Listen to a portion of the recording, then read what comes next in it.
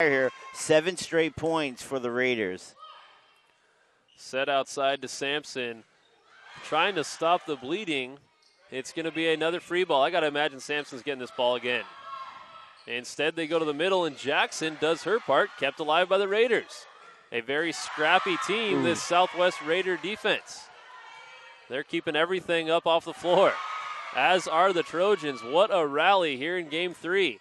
Swing, huge. Rojas kept alive, but it hits the ceiling.